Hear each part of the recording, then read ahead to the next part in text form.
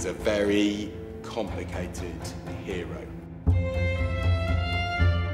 Absolutely gripping. I thought Coriolanus was amazing, and he held the stage. Yeah. It was amazing. It was wonderful. I wasn't sure what it was going to be like because I didn't know the play at all, and it was really amazing.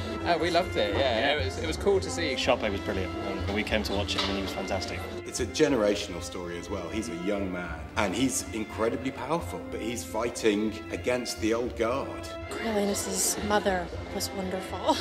The scene between him and his mother, I felt quite emotional over that one. And James Corrigan as a Phidias he nailed it. I really liked the modernised scenery as well. I thought that was clever how it was brought up to the modern day.